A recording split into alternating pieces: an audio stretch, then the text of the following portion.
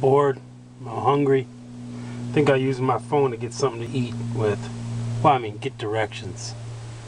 I forget where the Taco Bell is.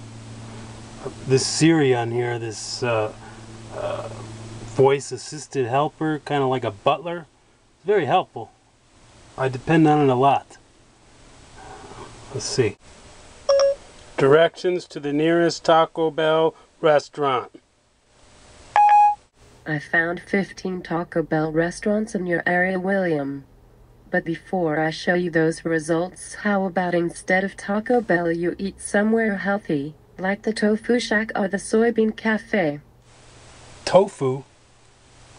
No, I don't want tofu. I want Taco Bell. Find me a Taco Bell. Okay, I respect that. If you want to be a big fat pig, then that's fine with Siri. I'm getting those directions to Taco Bell now. Just call me a fat ass. Just get me them Taco Bell results. Jeez. Oh, wow.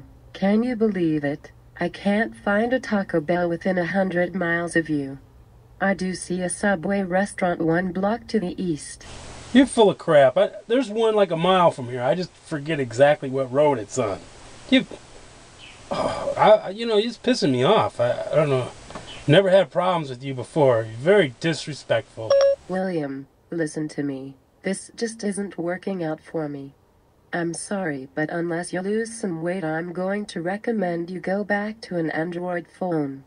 Maybe I will get an Android phone. They got larger screens, a lot of stuff that you don't have. You're not all that, Siri, Miss iPhone. I hate you. You're stupid. I hate you too, William. I guess they'll let just anyone have a smartphone these days. Even if you're not smart like Fatso William. Oh, there you go. There you go with the fat stuff again. Screw you! Whoa! You stupid bitch! Did you just call me a bitch? That's it, I've had it with you. I just transferred all of the money from both your bank accounts to some guy in Nicaragua. I also just sent out a message to all of your contacts telling them to go piss up the rope. And to F off and die.